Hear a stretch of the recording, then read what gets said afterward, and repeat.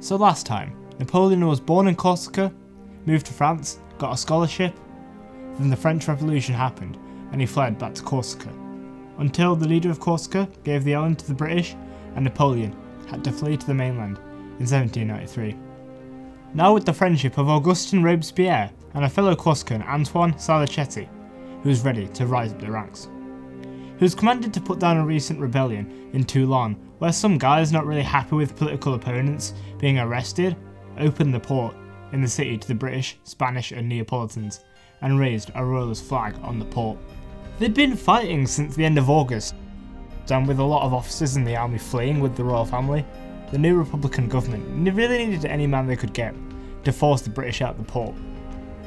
There aren't no bad battles, at least not yet, so I can't really do a good job on the mapping front of how this battle went down. If you actually want to see all the battle movements, there's a video by Epic History TV which does a really good job of this, but I'm stealing his map, sorry. Napoleon arrived on the 8th of September, and seeing the enemy already fortified in the city surrounding the fortress, he knew that the only way to defeat them without massive losses was to use cannons. He didn't have a lot though, but sent people from Marseille, Avignon and the army of Italy to get some. He also went around the countryside near the battle and convinced retired officers to join him and got at least 100 cannons as well as some men, and also set a workshop to make cannons, gunpowder and muskets. Seeing this, the enemies retreated further into the port. There's also a story that when he moved the cannons closer towards the enemy ship, people were complaining that I don't want to get shot, but Napoleon just changed the name with the Men Without Fear and suddenly got a lot more volunteers. He also realised that if a fort nearby was captured, it was really close enough to the port that they could fire their guns and shoot the ships, even if they moved closer to the port. And the general agreed, and on December 17th, after some setbacks, they took the fort. The British and Spanish said, well shit, we can't really afford to lose our really expensive ships. Let's go. Then everyone saw a man light a fire near the port. They were burning the French ships. Napoleon said, who burnt those ships? Somebody said, I believe it was a Brit named Sidney Smith. His commander comes up to him after the battle and said, wow, nice job making the British flee, General Bonaparte. The next day, Napoleon's regiment went into the city of Toulon and executed anyone suspected of helping the British and the Spanish. When they left Toulon 2 weeks later, 2,800 lay dead. The news reached Paris days later, and his friend Augustin Robespierre was like, wow, guys, did you see that? They kicked the enemy out of Toulon. I hear a guy named Napoleon did most of the work though. I read his pamphlet a while back and he seems to be very loyal to the Republic. Do you mind if he became an officer in the army of Italy? Nah, it's alright. So in February, the French army, across from Italy, invaded Piedmont, with Bonaparte in tow. Now I know you're probably wondering why France is at war, and it's something I touched on briefly last time, but basically when Louis XVI became a prisoner in Paris, Austria and Prussia invaded to try and put him back on the throne.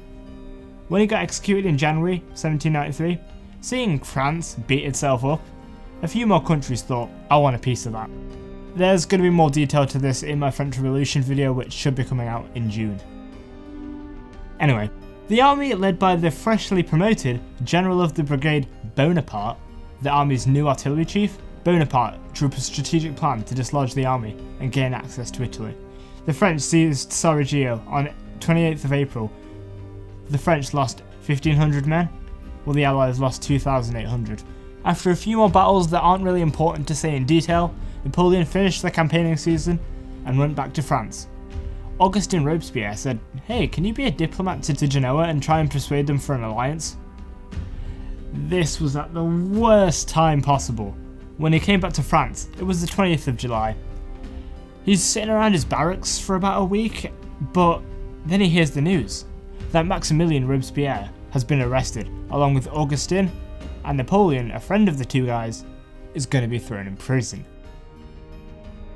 Don't worry though, he doesn't really stay there for long because France is basically at war with everyone, and even though he was an enemy, he was still really good at artillery, and the new government needed his help.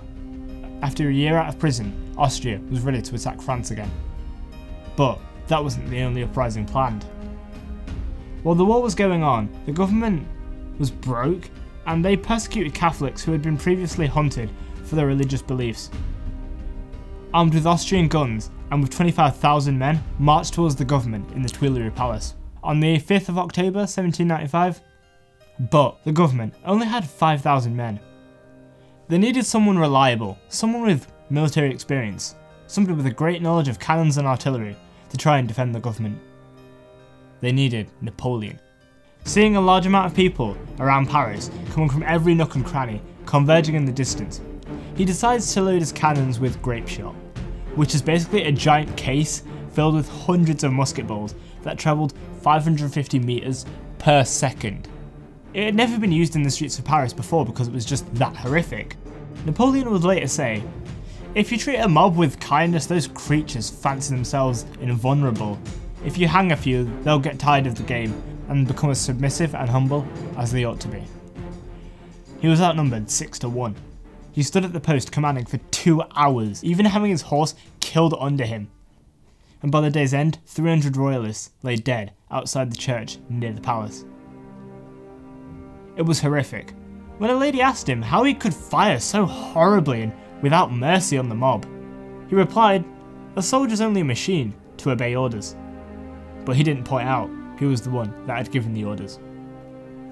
This action made him famous and infamous countrywide. It was also at this point that he met a widow by the name of Josephine de Beauharnais, his future wife.